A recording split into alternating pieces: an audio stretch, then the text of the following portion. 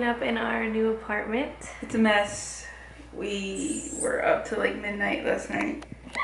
Got everything moved in, but we still have to like organize everything, and obviously still need to go get some furniture too, so it's still a bit messy. But it's coming along. We have TV up.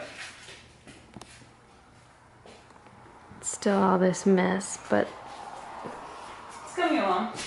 so hopefully we'll be done within the next 2 days here. We have our long weekend, So we have Monday off, so that gives us an extra day to do things. but we'll see you guys later. Bye. Bye.